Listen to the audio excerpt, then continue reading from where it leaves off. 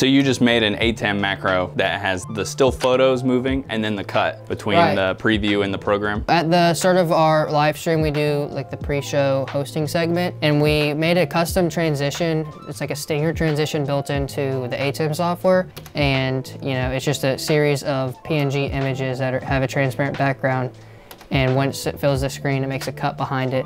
And then that's how it transitions between the shots. Into the stills library, I uploaded every still image and I recorded a macro of like each still per frame, and so it follows along to each still until it gets to the full screen. Once it makes the full screen, it does the cut and then it finishes the rest of the images. This was like a super easy way that I figured out how to do this. We obviously don't use this in the middle of worship, but it's cool to go, if we're doing like an online segment, it's cool to do some cool custom transition with our branding style and colors.